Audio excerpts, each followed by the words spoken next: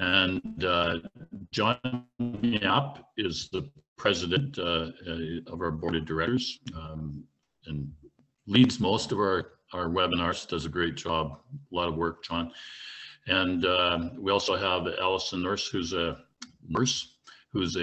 director with oscarbc, volunteer director on the board, and Patti Scott as well, who is a director on the board. So I think without any further to do, we'll let John lead off on this. Please mute your microphone if you haven't already, and it's entirely your choice whether you run your video or not. Thank you. And go ahead, John. Ken.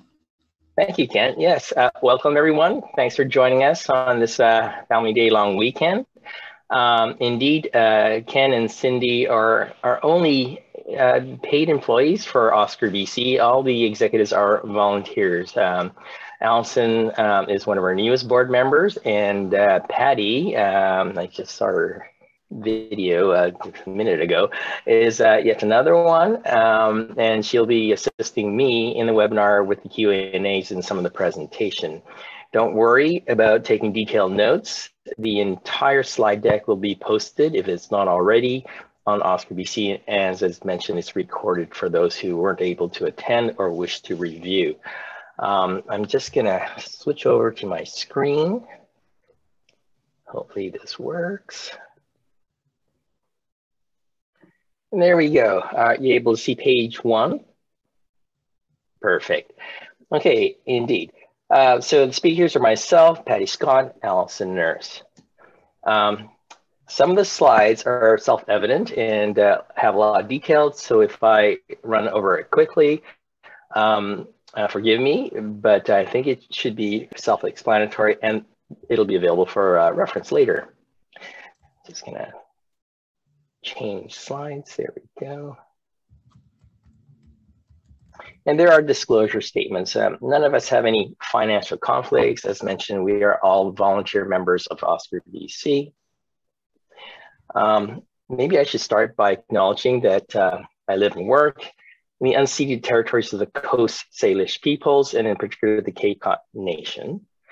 There are going to be some specifics of my presentation that refer to my setup. And as Ken mentioned earlier, there are many flavors of Oscar.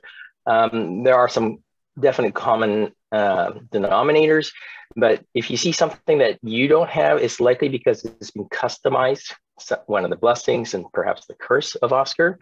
I use Grease Monkey, I use Firefox and such, but I will endeavor to highlight if there's a significant difference and why. So references there.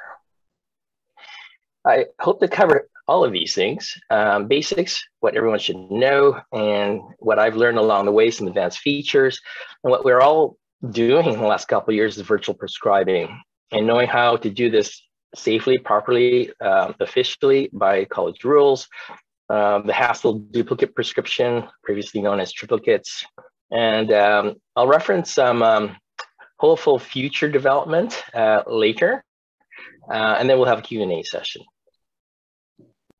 So everyone knows this. To write a good prescription, you need certain details. And all these details outlined here are specified in the College of Pharmacists policy. So I won't go into this, but it's pretty obvious. The most significant problem we have now with all the virtual care is how do we get an official signature? How do we make it such that our prescriptions are created by us, are authentic, are not forgeries, and are unique? And there's been some back and forth about, how to do it properly. Each of us has probably figured out a way that we're comfortable doing it. And I'll just show you perhaps my way. It may not be the perfect way, but hopefully we'll all come to some easier solutions. The one thing I'll say repeatedly, and I'll sound like a broken record by the end of this, is please do not email your prescriptions to your patients. it's a definite no. So quick review, this is how you get to the prescription module from the chart by either clicking on the bar, it's kind of this pink purple color, or the plus sign. And interestingly enough, the plus signs of the various parts of OSCAR do different things. So if you haven't figured it out already, the plus sign opens all your long-term prescriptions and preloads them. And the bar just opens a blank slate to start from. You can also get to prescriptions from this search window, the icon on the right or the image on the right. And in some cases, the search window makes sense. Earlier versions, if you haven't noticed, doesn't allow you to paste the prescription into the chart, and that would be a big deficiency. If you can't do that, I'd advise against using this method. In my system, the Well system, I thought that was still the case. I tried it yesterday. They fixed it, unbeknownst to me. So that's good. Try it out yourself. If it works, you can do it this way. And this is what a prescription should look like in that preview screen. And this is my screen. There's my signature and so on. There is a button on that top right that allows you to go back one step. I didn't know that was there. Early days when you start from scratch, your 10 prescriptions that you have pre-filled painstakingly would disappear and you had the pleasure of starting over from scratch. This allows you to go right back and make adjustments. Always, always, always print and paste to the EMR. If you don't do that, your prescription stays in the prescription module. It's a parallel charting system in a way, but it needs to be in the so-called toilet roll, the progress notes. So please do that. This page doesn't always close automatically. You'll have to shut it down manually. You'll see there's a preferred pharmacy option that is different in the different versions of OSCAR. And it's necessary if you're going to do faxing, whether it's manual faxing or built-in faxing. I have some examples of that. And there's a notes section where you can add details. And in my particular case, I like to add such things as timestamps, folio numbers for duplicates, etc. Here's an example of a preview screen where the fax system displays. There's a signature box where you can generate a unique digital signature. You sign it with your mouse. In this case, it's actually disabled, so it's ghosted out. Here's another version where it is active. Thanks to Dr. Herb Chang for sharing this with me. You choose your pharmacy, you sign, and off you go. You click on the, here, I'll show you there, fax and paste. Pasting is important, and you get this very satisfying fax sent to pharmacy. And that is designated by your preferred pharmacy option, which I will cover a bit later. So let's write a prescription. We do this all the time. It was pretty simple, straightforward when we had paper prescriptions. Write the name of the prescription, write the instructions, tell how many you want, and off you go. Except the pharmacist will know how to figure this out, but not necessarily OSCAR. In this case, there's a line down here, that says method, route, frequency, max, min, so on. That will auto-populate if you write the instructions properly here. It won't if you keep it minimalist, like 3 daily. So the key thing here is to give enough instructions so that both OSCAR and the pharmacist know. And I have to say that there's some background work that's been done over the years that has made this a lot more accurate just by typing in the text. OSCAR has a way of interpreting your instructions. So just to highlight what was on the screen, allergies show up. The name of the prescription includes these prefixes, these annoying generic company prefixes. I would encourage you to choose the generic name of the drug, but not one that has a prefix. Why?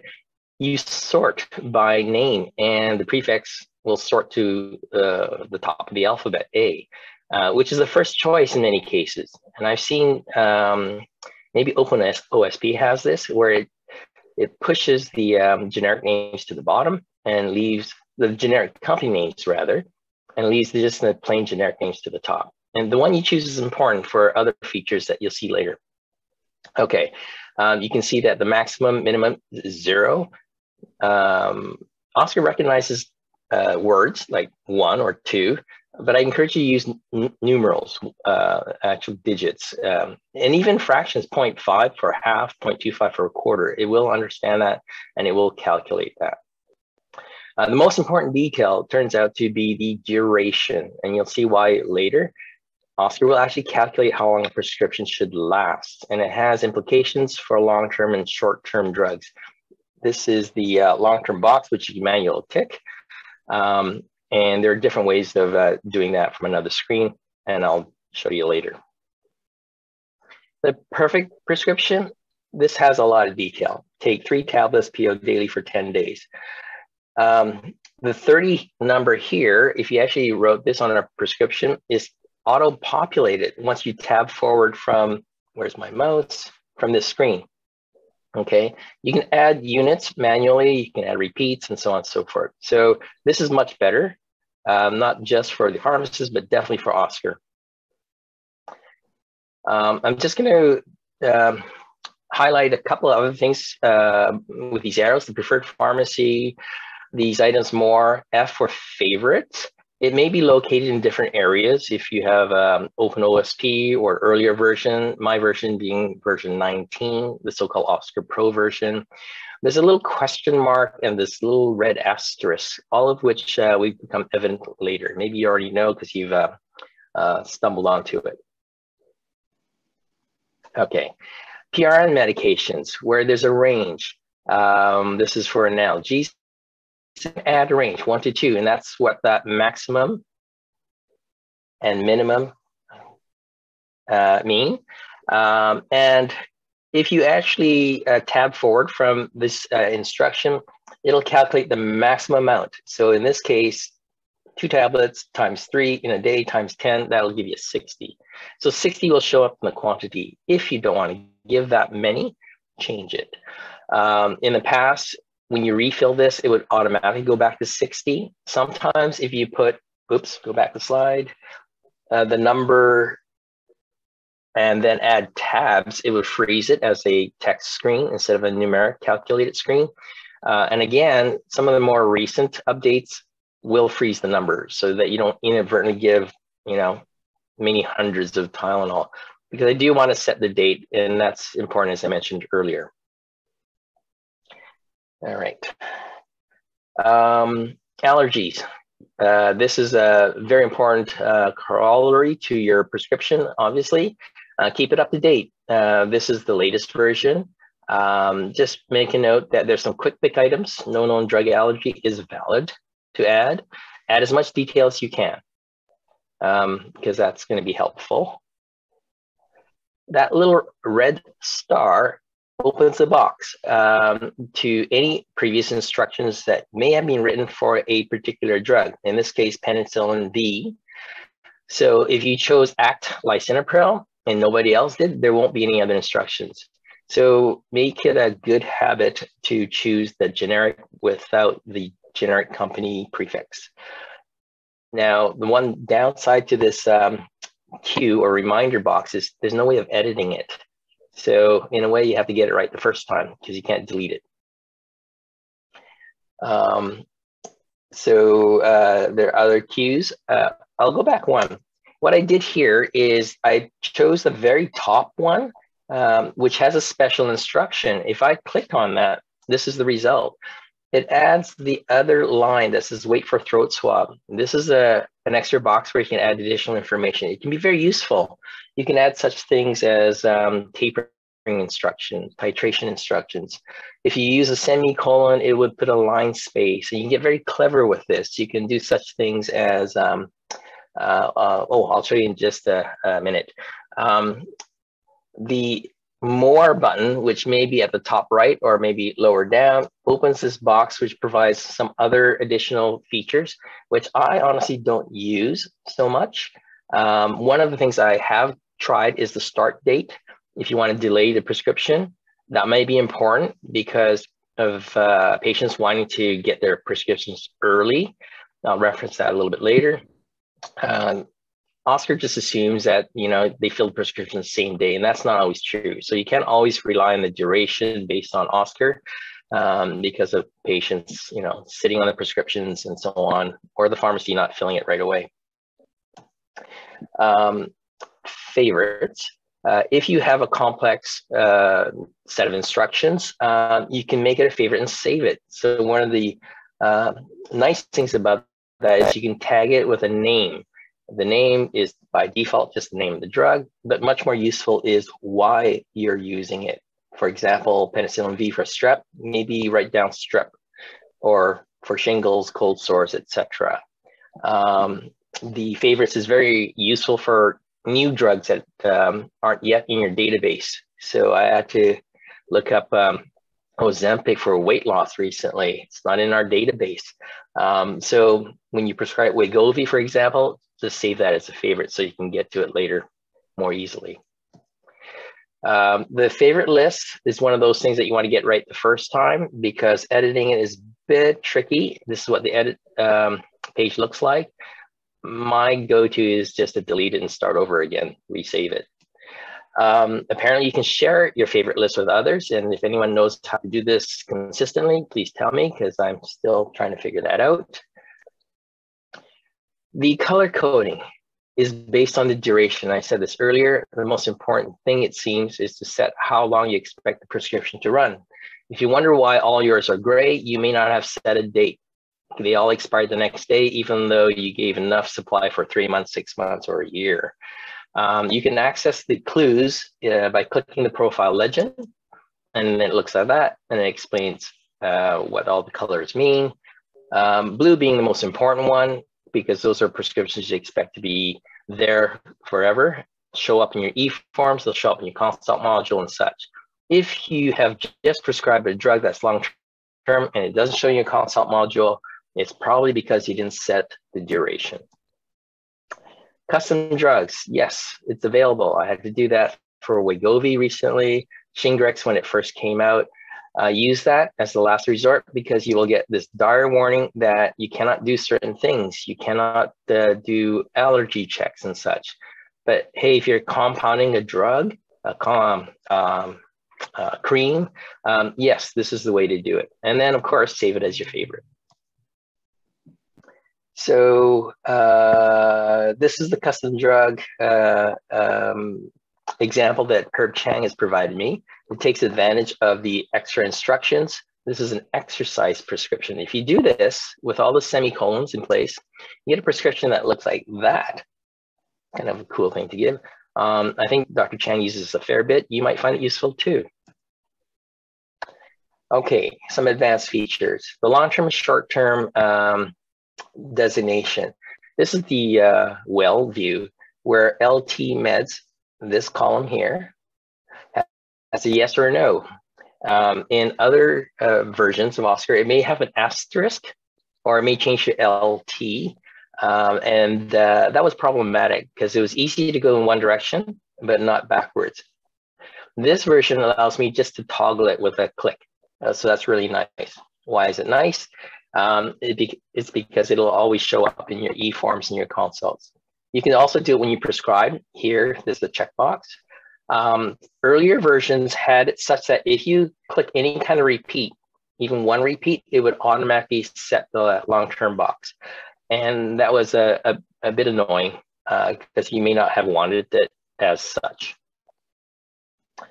I would encourage you to use the discontinue button here if you actually discontinue a drug, or if you change the dose of a drug, or if the patient decides to stop it, or your pharmacist, not your pharmacist, your specialist has stopped it on your behalf. And that's basically to keep your prescription module up to date. You get some drop-down options, and it's alphabetical. So the top is adverse reaction, maybe the most common reason. Add as much detail as relevant. When you save this, it goes into the chart for your reference, and especially for your partners and whoever else is looking at the chart. It's really helpful.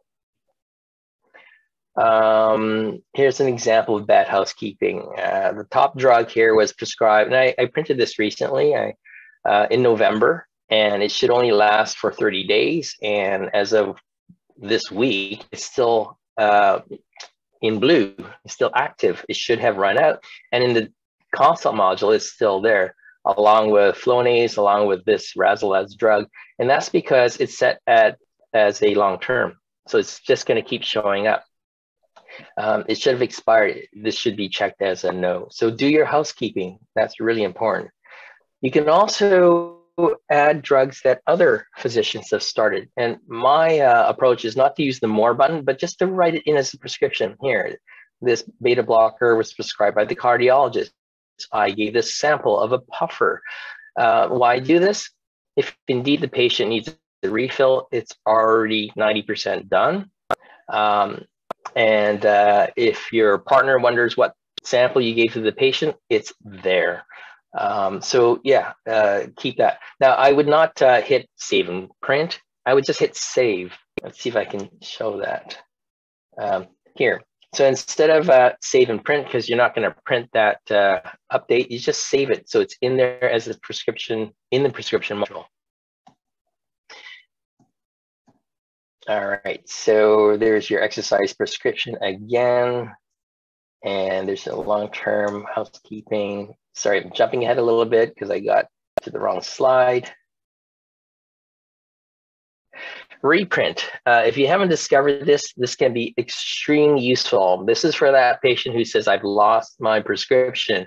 And instead of rewriting the prescription, in which case Oscar sometimes will cross out the original, put up the new, and say re-prescribe. It makes it a bit confusing. I would hit reprint. Reprint does not paste into the chart, but it will reprint the prescription, in this case, the hydromorph, exactly as you had written it back in November, for example. And there's an extra hydromorph in here, which doesn't make any sense. And that's because when I looked deeper, I had to click a different view. The default view here is current. If you hit all, you will see all the prescriptions, the ones that have been deleted, discontinued, expired. So if you are looking for something that you remember should be there, and you can't see it, it's probably in the all view. And in this case, there's the all view, and there's the hydromorph from October, and that's why it shows up here. It was crossed off because it's re-prescribed. I ran into this recently where prescription didn't make any sense. Be careful doing this, because what you paste into the chart may be the old instructions, and that's what your partners will see. Oh, and also, because it doesn't paste, you want to reference this in your note, okay? Say re-prescribe, reprinted prescription from whatever date. So this is the reprint. It does not allow you to paste, but you can print. I recommend you use this button and not the print full page. It's a funny way of printing it out. I add details such as prescription time, where I fax it to, and in this case, being a duplicate prescription on controlled substance, I indicate I will fax and mail, and even put in the folio number. A lot of details, but again, this allows me to authenticate this easily if there's ever a question. Virtual prescribing, we're all doing it, figuring out our own way. Hopefully figure out a reliable, easy way. Rule number one, I said it earlier, do not email your prescriptions. It looks weird when the patient prints it out. It looks like they just photocopied it, etc. Rule number two, how do you make a signature that is acceptable? The pharmacists have rules. A lot of the rules about signatures actually have to do with audit and payment, and nobody wants to get audited, especially pharmacists. And there is a college perspective, and I'll show you some of the communication I've had. Details on rule number two. This is option two, actually, if you went to that website, that says a digital saved image is allowed as long as you can make it unique and secure, and it tells you how. You can read this on your own time. This is what the college said. Put your pen to paper, which doesn't make any sense. because if you want to keep an audit trail of that, you're almost obligated to scan that paper, upload that paper, give the paper away, or however you want to deal with it. But there is a second option, the digital image of a signature that requires a date stamp, timestamp, password protection, all of which are actually built into Oscar. And this is what they said. Ultimately, it is the professional judgment of the pharmacist that determines whether they'll accept your prescription or not. If they have questions, they should be able to contact you and authenticate that prescription. And however you do it to make it easier, do so. So that's why I include all this. So it's a lot easier to authenticate if you have a timestamp in your prescription that is pasted. Remember, pasting all your prescriptions right into the chart. I won't have any problems if the pharmacist asks, hey, did you write this prescription, just by the timestamp. Nobody else can put that into your EMR. So you have to get that prescription into the hands of the people who need it, but not by email. If you're in the office and you have a setup like I do, where the stamp signature is always there, I sign it again with ink, obviously. And then the patient better not try and photocopy that, because it would look odd. If you fax it, keep a preferred pharmacy list. There are different ways of doing so. I'll show you some examples. And the duplicate prescription is the most tedious workflow, because the actual paper itself has to go to the pharmacy eventually. So there you go. So here's that preferred pharmacy. This is the Well Classic view. You click on the bar here and it opens up this screen, and you can choose. You can upvote your favorite pharmacy, your preferred pharmacy. You can have a selection, okay? This is the pro view of the Well version. It looks a lot neater. It's I kind of like this, but I don't use this because it limits me in the way I do my workflow. Oh, jumped ahead a bit. I'll come back to this in a bit. Triplicate prescriptions. This is the latest way you can create a triplicate prescription. I have an example of that here, if I can show on my screen. The college will give those old prescription pads that we all know and love. They also give you this special paper, which is exactly the same thing that you can feed into your printer and then have Oscar printed out for you. But of course, you need to apply a wet signature to that. The workflow for this is awful. It's atrocious. The e-form looks like this, and I shared it with one of the clinic. I'm happy to post it for those who want to tweak it and see if they can make it work. There's lots of problems I see with this, not the least of which is they expect you to keep this paper in a printer that's locked away. But you know, we'll figure this out eventually. Probably it'll be obsolete by the time they have e-prescribing. So how can we help our pharmacists? Well, obviously we have to do things by the rules. And here are some of the rules. You cannot do, repeats on narcotics, especially duplicates. There's ways of doing it. Maybe Allison will describe that in further detail. You can fax your prescription. There's certain items that they want. Please don't let your patients go away with the expectations that as soon as they show up, you'll be there. Put in details such as you've changed the dose, and that's in the instruction line. Why is that helpful? Well, if you enjoy getting called by your pharmacist to clarify, then don't. But if you rather just get on with your day, put it in the notes. And actually it gets pasted into the chart itself so that you know why it was done, and so will your partners. I think Allison wanted me to comment that special authority doesn't mean it's free. There's still the deductible. Make sure your signatures are there in some fashion, okay? Their full set of rules are here at this website, and there's a list of the duplicate drugs. Sorry, Allison, if I stole some of your thunder, but you'll have a chance to jump in later. And here's some interesting facts that if you've been around as long as I have, you may have figured this out over time. It's important to know. Now, one thing I learned just reading this is your prescriptions are good for a year. A year from when they were written. So when your patients come in early for their prescriptions, and you kind of hum and haw and says, well, you know, I don't want to come back. The date on that prescription is important. The date on the duplicate prescriptions are critical because they will automatically expire within 5 days of the date written, which is maybe why you want to post-date it if it's appropriate. And others there, and maybe Allison can comment further. So there's hope for the future. I'm not going to take the time to show you the video in item 2, but do have a look. This is not yet in play, but it could be how any prescription module could look, not just in OSCAR, but in any EMR. E-prescribing is talked about. I think it is being tested. It will eliminate a lot of the things that we have headaches with, especially signatures. And maybe not part of prescribing, but important for all of us to consider is get PharmaNet access in some manner. I think it's even a college requirement. If you renew your license recently, you'll see there's a reference question to that.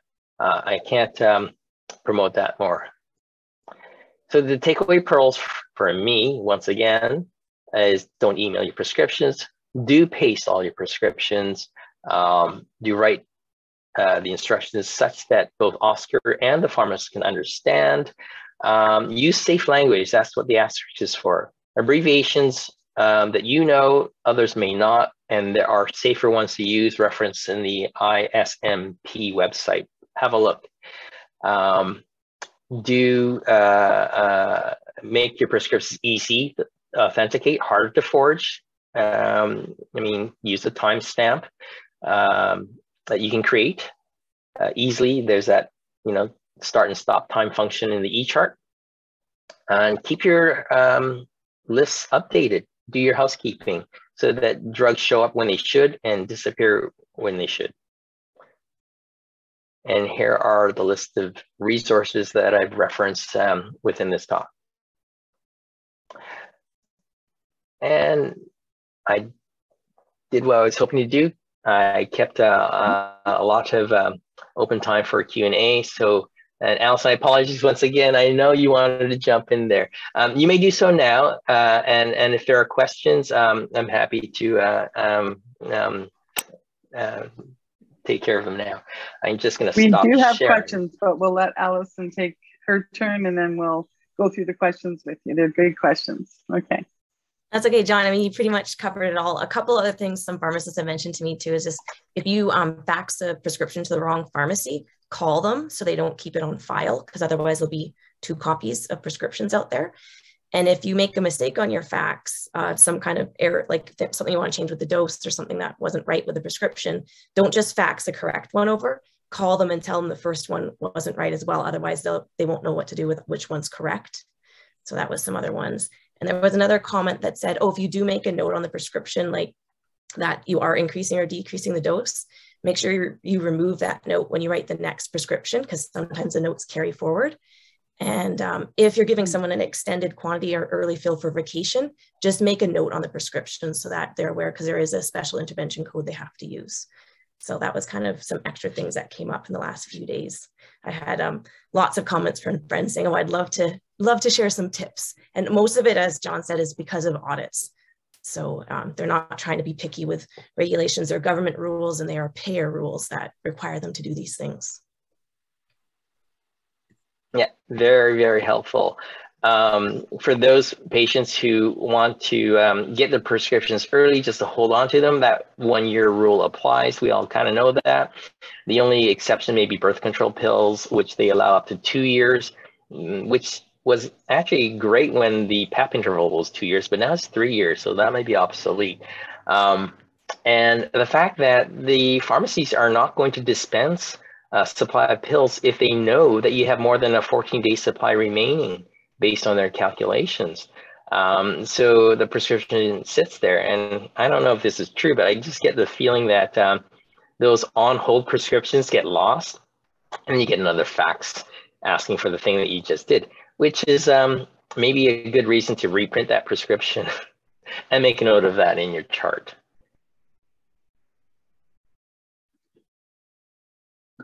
Okay, if we want to start with the questions, we have one from Christy Sutherland.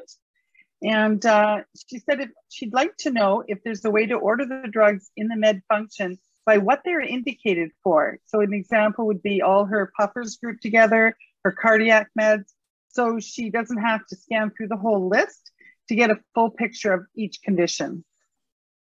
So that would be an interesting feature, actually. Right now, the prescription module will sort by the date you prescribe. Maybe I will share my screen again and go to Test Andy.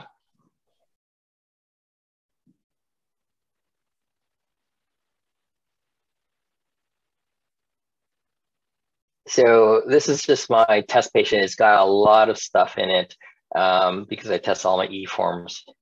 Here's the prescription module. Hopefully you can see that. Let me make sure I can see that too. And you can see the automatic setting or default setting is current view and date entered. You can change this to sort by medication name. And so all the A's show up here. So if you're looking for Ramipril, you would look down in the R's. Okay, or you can use the browser function of Control Find or Command Find to find it. So here are the bunch of Ramiprils. But you would not expect to see lisinopril here or Ramipril here because it's out of a sequence. Currently, there's no easy way of designating why you've prescribed something.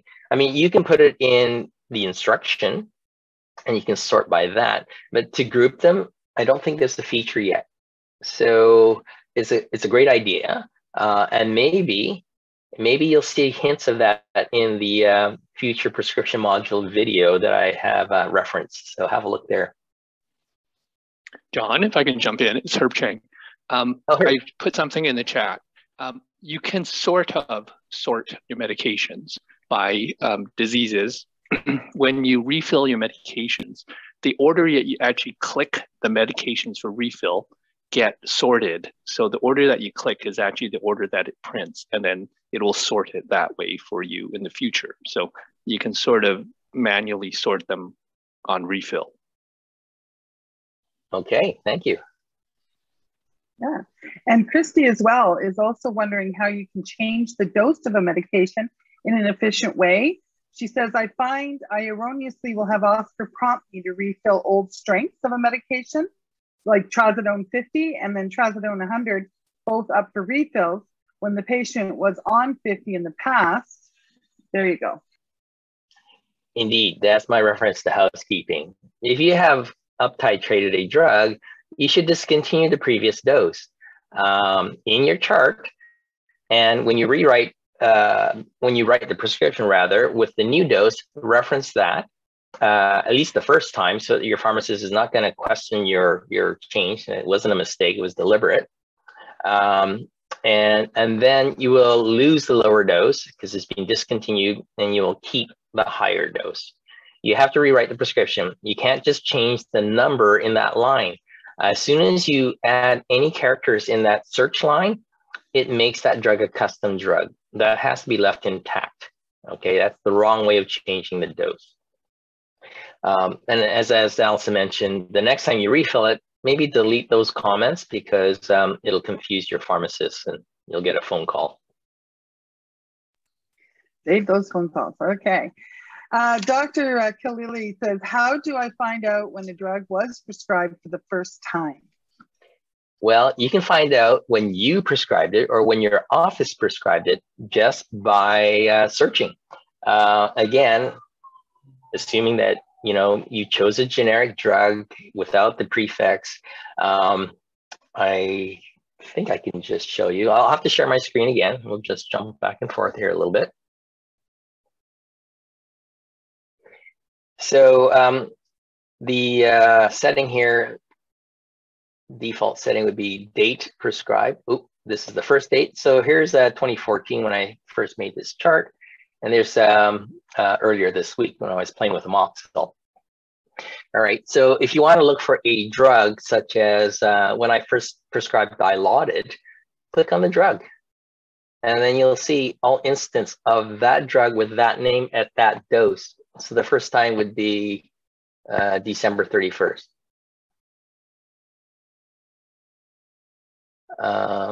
Let's reload. What about quetiapine? Just click on the name of the drug. There we go.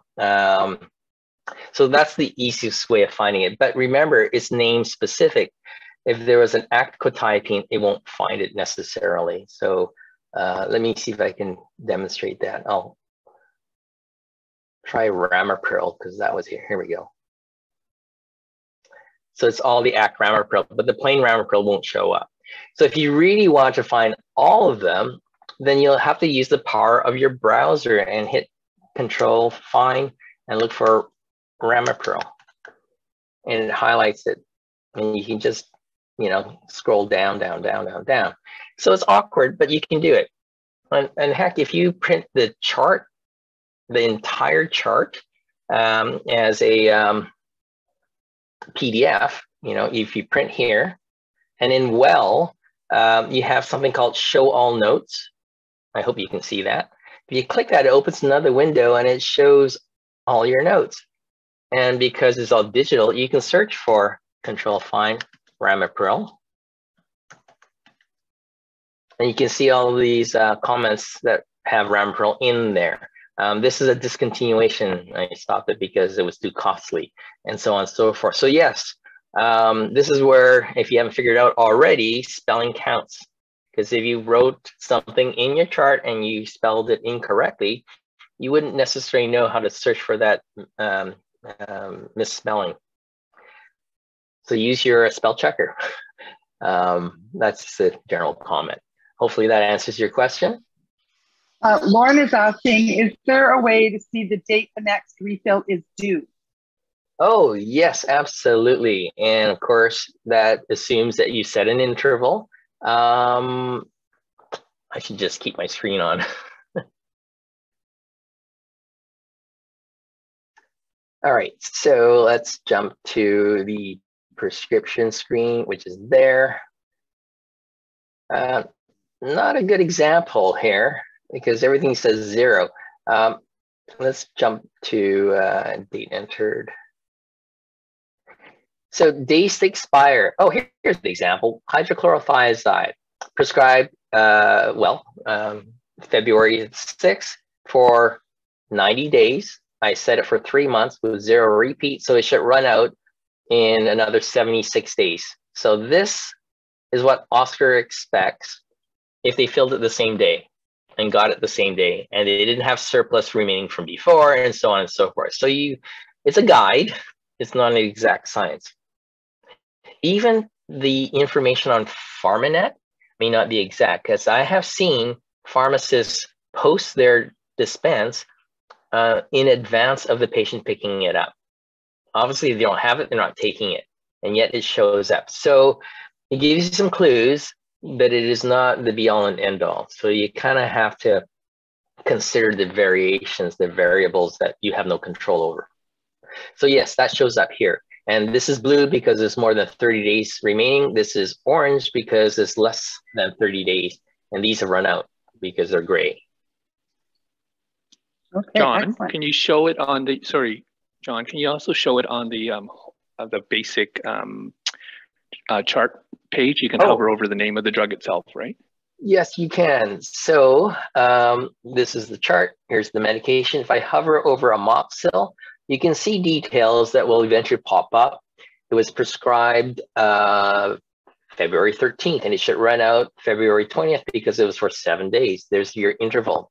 Here's your Tylenol 3, your ramipril, and so on. And all the blue ones still show up, even this one, which was prescribed in May of 2021, and only for 3 months. It should have run out, but it's blue because it's long-term. Herb, if you're still listening, is it any easier now for you to make long-term short-term? No, unfortunately, we still have that issue. Hopefully you get that fixed. So I should demonstrate how easy it is now. Hang on. So Herb's on open and you are on well? On well. So here's that ramipril that should have disappeared. Oh, it says no. Oh, I know. Sorry. There were 3 repeats on there that I missed. So let me just switch to all the long-term. This is great for housekeeping. I just changed the view to long-term and acute. So here's the acute, and here's the long-term ones. So hydrochlorothiazide, I just rewrote that. So this is not the best example, unfortunately. Let me see if I can find a better one. Let's go to another test patient, Johnny Rotund.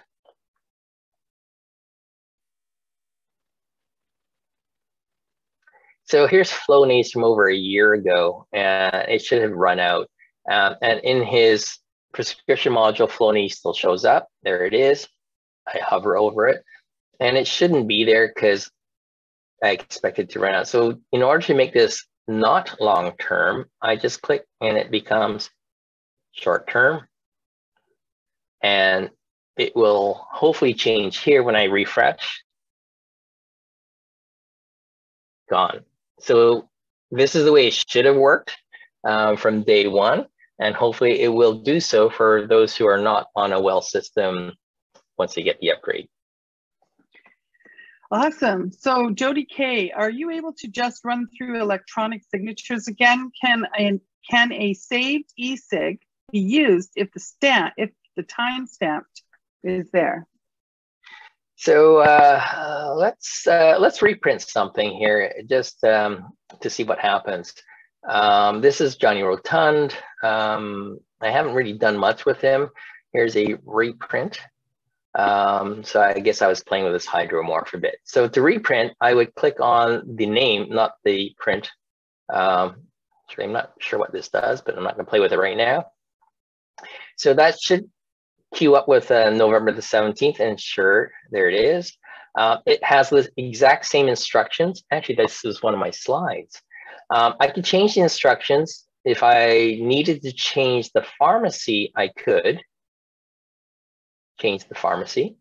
This is the preset chosen top, pharmacy listed for this patient. And if I start typing in here, it changes that. So if you didn't intend to do that, please don't click there, all right? My signature stamp is set. I have to turn that feature off in order to have that, that input field where you can draw in your prescription. Okay, so if I was doing this from scratch, let's close that. And I'll just do something a little bit less controversial. Say I just wanted to refill Kefalexin, represcribe. I did put in the instructions that it was for acute tonsillitis. Hopefully I spell that correctly.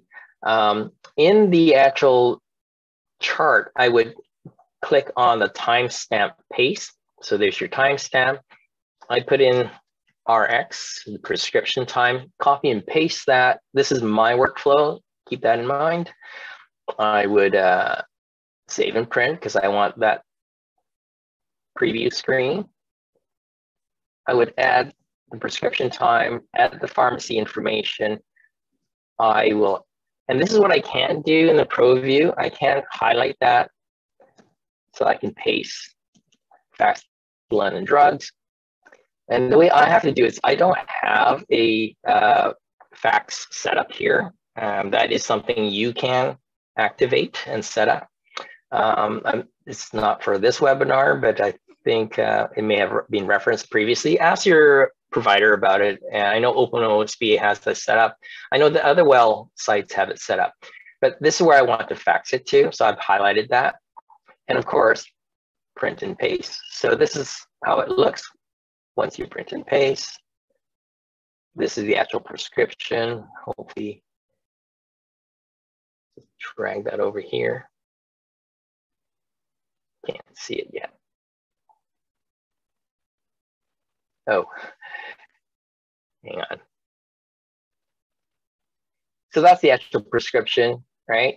And I would fax that using, in my case, Ring Central. So I copy the fax number here, and it confirms that it is London Drugs.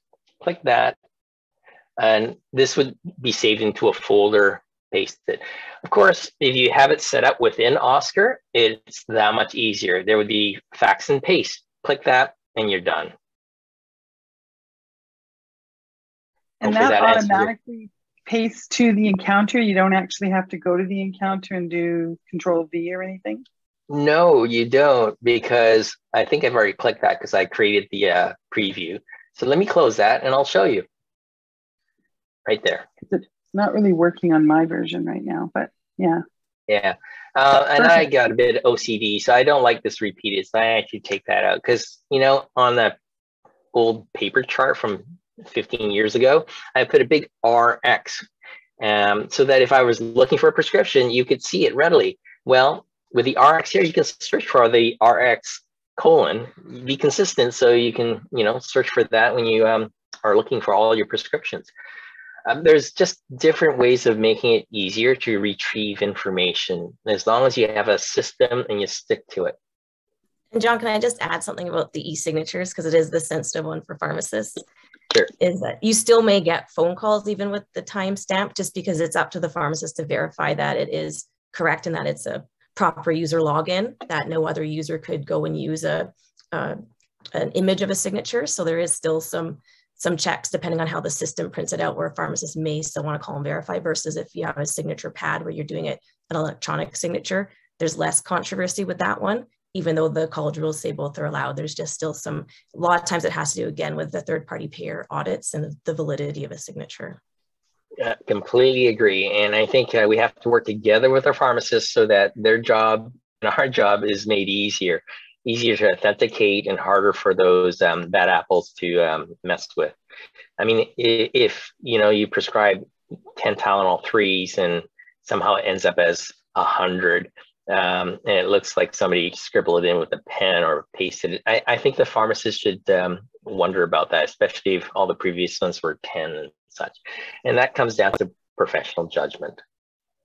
Yeah. All right. Well, we have Allison. Sorry, can I just go ahead. Make a comment?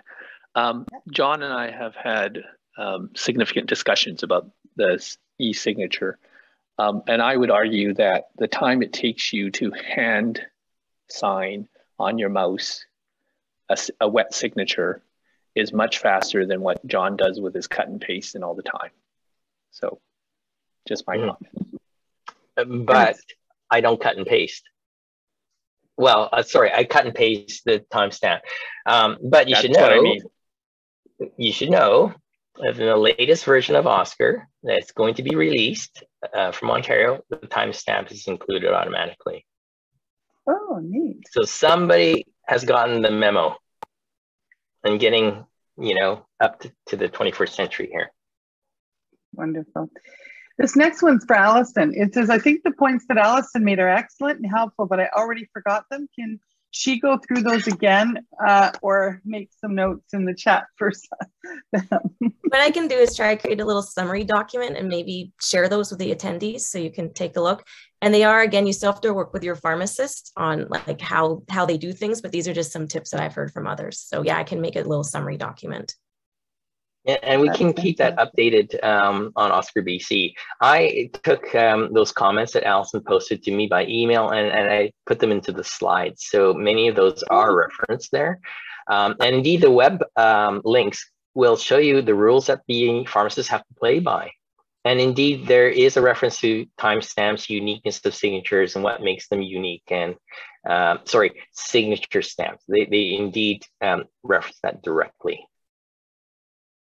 Okay, so Nick says, how do I add a preferred pharmacy? Sorry if you covered it already, but it's the preferred pharmacy I would like to know about. Yeah. Sure. This is the well version. Here, you have to go to the prescription module. My screen's still on, right? Yeah. Okay. No. Yes.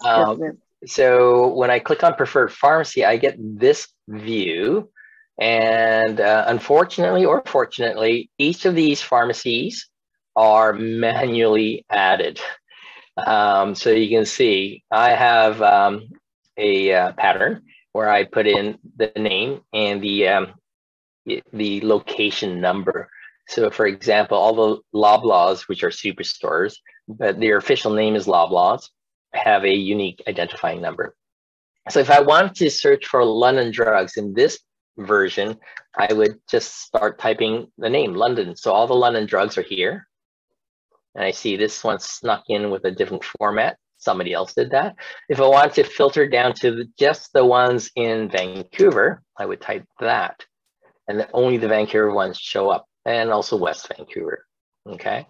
And then I would choose there, London drugs number 4, which is here. I guess it might have been there already. If I wanted that one to be the main one, the first one, I would have to vote it up to the top, London drugs number 4. And then I found something that was really important. This little button, I just found it this week. Maybe it was always there, but what this does is it updates this page so that it shows London drugs number 4. And the reason this is a headache for me was if I changed the pharmacy location here, anything that I had created as prescription disappeared, and I had to start from scratch, and nobody wants to do that. You can also change it from here. So I go back to wellness. Here it is there. I don't know why it pops up, but it is now retained. So whatever the deficiency was previously has been addressed, at least in the well version of Oscar Pro. Fantastic. Oh, I want to point out something else, and Herb knows this all too well, that if you make a mistake here, or if you need to edit, say this very first one, you're able to edit and change that. I found out that in this version, in the well version, you can't have a hashtag. So you can't have London drugs number 4. That's why all you see are just the numbers. It messes up the system. So we had them take all the hashtags out. The key element needed is that fax number. And previously you couldn't have brackets and such. Now I think they also updated it so that will accept, brackets for the area code. And most importantly, you can delete the ones that are actually not necessary, not required. One of the OSPs thought they'd be clever and put in all the Shoppers Drug Marts, all of them across BC. I think there's probably a couple hundred. So imagine looking for the one Shoppers that you want in New West when you have Prince George and Victoria. So I don't think that was such a great idea, unless you can filter it. Okay, and Herb, I don't know how easy it is to filter yours. It may not be. It's fairly easy. You enter the city first, and then the name of the drugstore. Yeah, this is great compared to the previous where you couldn't easily edit or delete. The Oscar Pro View version that I hinted at that had those fancy colors is even better. But I'll think about moving over once they put in the timestamp. Okay. Next. So can you give some advice navigating pharmacy refill requests from pharmacies? Oh, isn't that the bane of our existence? You get that fax, 10 drugs. Even though I think in my profile at every pharmacy says no fax or phone refills, and yet they just do it. Okay, in the old days, that was actually a preferred method that enabled a physician not to have to write by hand on that little EDB prescription pad. They would just take that, sign it, fax it, and just throw it in the chart. Okay, well, those were old days. We have an EMR. I would look at the list. I don't have a good example because these are pretend patients. And, compare the lists with what you have here and just check the ones you want to refill and make, any changes necessary for duration. You can still do that here. I picked 3 items. I'm going to re-prescribe all of them. You can change these dates. You can change the instructions. If you make a change, you can say, change dose. Don't make a change up here.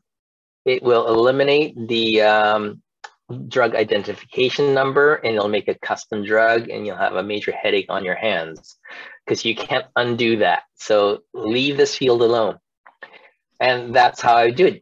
Save and print. What do I do with that fax copy they sent me? Acknowledge it, file it. That's not good enough to send it back for the signature. You need to keep your EMR updated. If and when we get e-prescribing, this information will be shared with probably the PharmaNet cloud or some other database, and it'll go back and forth bidirectionally. Can I give an efficiency tip here? If you have an RNIP, or if you have a very talented MOA, you can have them preview that and make sure there's no prescriptions there that are not in your EMR already, like they were prescribed at a hospital from a specialist. They can highlight that for you. They can make that a lot more efficient for you. They can scan it in for you as well, so you don't have to deal with that. They can do those kinds of things to help you out. Sorry, go ahead. Yeah, those discharge summaries you get, the consults from your favorite specialists. If they've added a new medication, we all read that, of course, right? Well, add it to the prescription and say, Dr. Psychiatrist prescribed this. Now, this wouldn't be what I would send to the pharmacist, but I would save that as a, maybe I won't have a quantity and whatnot. It'll just for one day, but when I refill it, I'll take this off. Excuse the typo. And make it a proper prescription. Again, your samples, those, I don't know, the Norvasc you handed out, or the Symbicort puffer or whatever. Write it in. Don't just say sample given, because you want to know how much, what the instructions were. All of that is important. Yeah, and another point. Oh, sorry, go ahead. Sorry. When you're doing that refill list from the pharmacy, if you go back to the prescription list, a little trick is to tick off the boxes in the same order that it's listed in the list from the pharmacy fax, right? And then when it prints, it'll be in the ssame order. And the next time the pharmacy sends you that refill, you'll find that it's still in the same order. So what you mean is don't tick here, but just prescribe this one. No. Click off the refills, but do it in a different order, right? Top, then go down to the bottom and go to the middle. Just choose a bunch of refills. Like that? And then pick one in the middle. Okay. That's gray, doesn't matter. Okay, now click the React, and you'll see that it'll go top, bottom, middle in terms of your drug list. Top, bottom, middle. I trust you on that. I didn't think it would do so, but Ramipril is in the middle. No, it kind of kept this order. Oh, did it? Yeah, it did. But if you click here and here and here, it will show up in the order that it shows. I mean, if you want things to line up and match, if you have that degree of OCD, then do so. And I actually do that. Because, it helps me be complete and know that I've checked all the items. Otherwise, you get that dreaded phone call. You missed something. Yeah, and like John has mentioned with the good housekeeping, another plug for PCNs is that we've got pharmacies and a lot of the pharmacists, and some of the PCNs available to support med reconciliations. And also your RNIP or any LPNs can do some good med reconciliations for you, which really helps with housekeeping. Yeah, that could be a great QI project to do. If you're writing a consult letter and you see a Ramipril 2.5 and a Ramipril 5 and a Ramipril 10, you know what happened. You didn't discontinue the earlier lower doses. So it's a good reminder that you might have to spend a half a minute and do some housekeeping. Do it then, it's done, and it'll be more accurate for everyone. The next one's asking for a review of, says the signature, I do not use a mouse, just a trackpad. I'm not quite sure. That was Jennifer Wickens. You can generate a signature with pretty much any device. I just got tired of a trackpad and the mouse. It was very awkward. And I have loops, with a J and whatnot. Allison, your signature seems relatively easy. I just got tired of it. And the stamp, is used in so many e-forms as well. So I think we may have given a talk on, how to set up signature stamps for e-forms. It's the same signature for prescriptions and consults. And again, I believe that Well has this built in to any Well instance of Oscar, but it may not be enabled in yours. And I don't know why that is. There are, again, Herb and I have had a lot of discussions about this. My stamp is retained. Even my signature, when it was uniquely generated, was retained. Is that good or bad? That's debatable. I think the whole reason for this is authentication. And if you can be authenticated, great. I would propose that if you made a signature and they send it back to you, say, did you sign that? And if you don't have a copy of that unique signature, how do you know? Other than for a date and a timestamp. And again, it only is an issue if, there's something suspicious going on. And hopefully professional judgment would bring that to your attention. John C is saying he's having problems with long-term meds getting buried down the list in gray color when using the re-prescribed long-term med button. Any suggestions? Ooh, are they truly long-term meds? So this is that plus sign here, where if I click that, all the long-term meds should show up. So unfortunately, the opiate and the Razolaz is long-term med, as you can see here and here. And sure enough, this long-term med is, way down the list. You could have created a long-term med from 10 years ago that's still on the same dose of Synthroid. If you want to see all your long-term meds up at the top, click on this display. There they are. And if you see long-term meds that shouldn't be there, this is another quick way of finding them and changing them. So again, this is a feature that's built into the latest version of Well Oscar. And Herb has a way where you have to re-prescribe this drug. Oh, I already have it queued up. And basically, saying, discontinued and changing everything to 0, taking off that long-term designation. And I would send that to the pharmacy. Once you print and paste and send that to the pharmacy and, whatever other drugs you have, they know they can update their list. So that's good.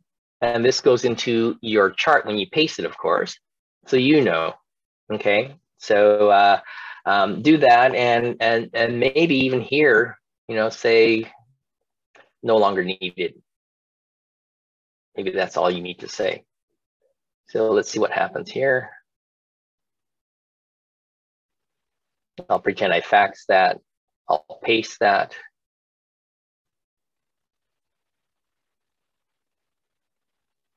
And I'll refresh this. Just so I can show you that this pink purple bar corresponds to this pink purple bar, and this is that notification of discontinuation and why. And this says discontinued. So, if you added a comment, discontinued because the patient had a cough from the ACE inhibitor, then you'll know when you search for, what happened to that Ramipril, that's what happened. It's in your chart. So add these useful cues. You may remember, but then your partner who's refilling the prescription might not, have had that conversation, but it's written down. So it's there for those who look for it. Shamila is saying, can you find the quantity for a cream or solution to prescribe using your EMR drug database? So no, not easily, but I would point you to this website, which I think is fantastic. I think it was created by pharmacists in North Van.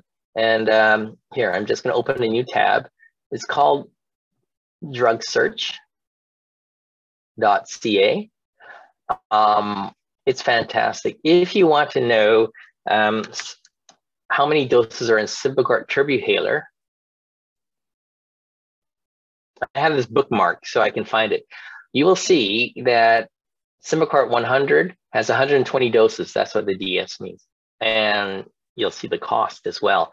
And they've enhanced this significantly because the web designer has created references to special authority and the different plans and so on and so forth. This is a wonderful resource.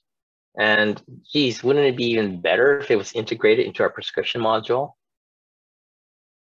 That was one of the things I had suggested about 8 years ago. Anyways, this is a great site. Creams, well, you know that certain creams, you can order any amount. Let's see what Betnovate, Betaderm. Okay, well, let's see what that shows.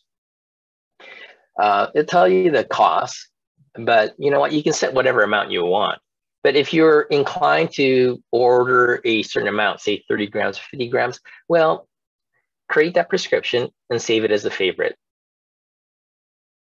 And then you don't have to rewrite all that, you know, do all that painstaking work over and over again. Now it's easy to refill it, obviously, because if you did it right the first time, you just click the RERX or checkbox. So yeah, use this website, drugsearch.ca. It's local. It's BC specific. Awesome. Dr. Killaley says timeline drug profile with a question mark. So timeline drug profile. I would add my question mark to that too. There are features built into Oscar which are still mysteries to me, where I'm just scratching the surface. It's a different view, obviously. This print I've not used because it actually prints everything. I don't know how useful that is. Then there's the reprint, which I showed. Prescribed long-term meds is the same as clicking that plus sign. And I think this creates an interesting graph. Interesting. What would you do with it? I don't know. I'm sure it was useful for somebody at some point. There are ways of graphing medications to indicators such as A1Cs or creatinine. That comes from the lab side of things, but I don't really have a good use for this. Maybe others do. DS run, mystery, and doesn't seem to do anything. Okay, I'm sure it does something for Ontario docs. If you haven't figured it out already, Oscar originated in Hamilton. It was designed for an Ontario system. Things you don't recognize are likely Ontario specific. It's colorful. And, yeah. All right. And then this one from Andrea G. Is there a setting that can be tweaked so changing the preferred pharmacy after doing the prescription doesn't make the prescription disappear? So this is a situation where the order that you do things may not make sense. There's many examples of that, such as when you do a blood pressure measurement and you paste into the measurement first. Simple answer is no. So choose your pharmacy early on. You know, my usual conversation goes like this. Oh, and by the way, are you still going to London Drugs in Burnaby? And I might even open this up and say, the one on Low Heat in Austin. Okay, you can add details. What you can't do in this setting is put a hashtag number 25. And they'll say yes or no. And at that point, oh, you're using a PharmaSave, right? Okay, we'll do that. Click on Return to RX, and then it's updated here.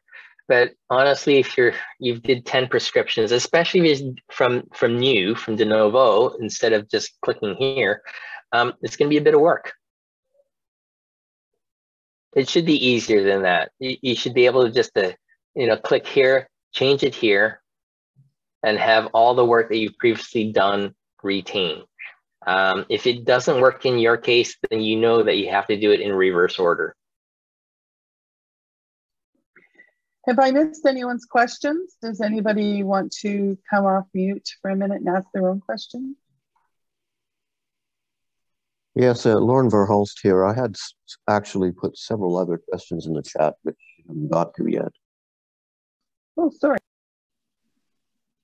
Some of them I addressed directly to John. I think that's maybe why. Oh, yeah. When I was sharing my screen, I wasn't able to find the chat. I still can't find it. Well, I've got several, but let me ask you two questions. Show us how to check for drug interactions, and is there an INR flow sheet or way of tracking INRs and warfarin dosage and stuff? The answer is yes and yes. I'll come back to this screen. Uh-oh, where did it go?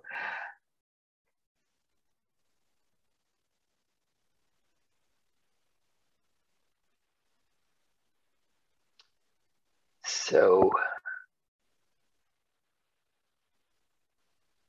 actually, I'll come to here. This may not be the best example. So Oscar had a somewhat built-in, I'll say, but simple drug interaction feature, and it was called My Drug Reference. It has been converted to something called Knowledge to Act, K2A, and it should be activated in most systems, but over time it's been altered. I'm just trying to find, I think I have to prescribe something in order to do this. So let me just prescribe something. I don't have a good example of that, unfortunately. There's usually a pop-up on the right top corner that allows you to display drug interactions. It's not a feature by subscription, although I think there is some push to have that. The problem is we work in Canada. Many of these drug interaction applications are American-based, and they may not capture all the drugs that we have. It may slow down your system and so on and so forth. And for that reason, we don't have them. You may find in your preference setting an option for, where is it? Set My Drug Ref ID. This is a reference to the old My Drug Ref ID. You can use my old email address, john-yap@shaw.ca. That's just the username. It doesn't allow you to get into the actual account itself. And that may enable some pop-ups for you, but I would say it's not complete. It's more social network contributions from the likes of David Chan and many others. David Chan being the original creator of Oscar. So unfortunately, I'm not able to demonstrate the drug interactions. I know, Patty, do you have that working in your Oscar tests? No? Okay. But indeed, I'd have to reveal a live patient. I'm not going to do that. You asked about INRs, and yes, there is an INR flow sheet here. This is not part prescription, but it is important because we deal with it all the time. In Oscar, there's also a form that may create a INR flow sheet that may be more familiar. I'll just activate that because it flows in this vertical manner. I don't use this because it's all manual input. You add your INR, you pick the date, and when you finish this page, you have to kind of go into another page. It's very awkward. I use the built-in one, which is this INR flow sheet, which has to be triggered by a disease registry input that says either you have atrial fibrillation, you have a pulmonary embolus, or in this case, long-term use of anticoagulation. So if you're currently on Oscar, you will find disease registry where you would add these specific codes that trigger this flow sheet, which looks like this. And it runs horizontally. It will automatically add the INR values that come in from the lab, which is nice. it allows you to add the next input based on, you know, today's date, whatever the dose was. I have to check back. Previous dose was 35 milligrams per week. And it allows you to add comments. INR 2.3, good, same dose, and recheck in 1 month. Now, clever people have created workarounds, macros, Grease Monkey scripts that do all of this with one click, which is wonderful. As you can see, I've been clicking back and forth and free texting all of this. So this is how it's done. This is not prescription per se, but this is important to note, because I will say that in this comment section, in any comment section for that matter, you don't want to use apostrophes. You don't want to use quotation marks, less than signs, or greater than signs, because that's actual coding instructions. And put in the comments, it kind of messes up the text. So, and it won't save properly. So don't use contractions, okay? You might have to actually write less than whatever, 2.3, if that's something you want to comment on. But you can add complex instructions such as, you know, take Monday, Wednesday, and Friday, right? Skip a day and start next day. So when you save this, the wonderful thing is it goes into the chart. And that's why I quote the INR is 2.3 and so on and so forth. Now I can call the patient, or I can ask my MOA to call, because that's what these tickler functions are. And this is a Grease Monkey feature where I say, please call about the INR. That's 2 clicks, and I send it. And I'm not going to send it because my MOA will wonder why I asked them to call this pretend patient. Okay, so that is your INR flow sheet. And as I mentioned, I know a physician who has created a 1-button click, email instructions, etc. Because the instructions are 90% of the time the same. Rechecking in a month, same dose. So in terms of workflow, if I can just follow up question, you would do this flow sheet, copy it into your notes, and send a tickler to your MOA to make a phone call. Right, and then I bill for it. Yeah. I think that clever physician set it up so it does everything with 1 click. I have to see it in action because it sounds like something I would want.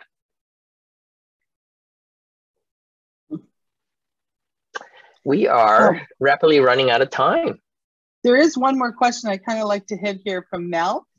They haven't used Oscar in a while. They were on profile. They like to know, active meds auto-populate into chart note from PharmaNet. Is this an option with Oscar? Like, are we integrating PharmaNet with Oscar at all? It is not an option with any EMR yet, but I hinted to e-prescribing. I think that's the way of the future. I think it has to be to reduce forgery, improve authentication. I'm sure that PharmaCare wants to do that so they can sneak in their lowest cost alternatives and put in their special authority algorithms. I think we need that and get rid of those silly duplicate prescriptions. So the answer is no, but what do? I pulled that PharmaNet profile, I printed a PDF, and I upload it into the documents here, so I can reference it. And if you don't already know this, if you sign up with Care Connect, which is provincial, and it costs you nothing other than the hassle of doing all the security checks, you get PharmaNet included for free. And I think you get Main Pro for actually going through the process of signing up. Check it out. Really? Okay, I missed out on that one. Bonus.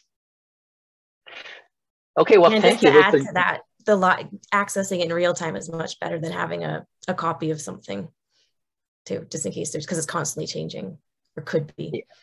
Yeah. So, PharmaNet display could be so much better. It could include such things as repeats, still pending.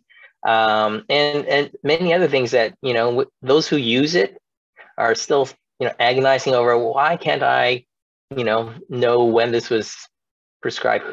You can, in my view, I can see who prescribed by last name only, but that's usually not enough. Used to be able to get their college information, actually. That was a Medinet system. But hey, it's still worth it, despite some of the deficiencies, and now it's free. So there's no excuse really not to have it. Okay, I think we should wrap up. Again, great questions. Thank you. I saw on the attendee list a lot of familiar names, people I've met over the years, helping them out, set up their Oscar and learn how to use it. Hopefully this was helpful. Yeah, if you have further questions, share them with Oscar BC and I can try and address them. We'll try and address them. Hey, John, could you take down your screen share? Sure. There we go. And thanks to Herb Chang as well. We love your input. Yeah, there was just a quick question here, I think, about using UCI or Care Connect. I would go with Care Connect if at all possible. I would too. UCI requires a VPN. It's a special setup that is extra, and who loves to do more work than they need to. We decided against UCI simply because Care Connect had everything I wanted. It's provincial. I can get X-ray reports from Kelowna, from Prince George, from Vancouver Island. It's fantastic. Yes, and thank you to all for attending this morning. Great turnout, and thank you, Patty and Allison and John for your work. Incredible amount of work there, John. And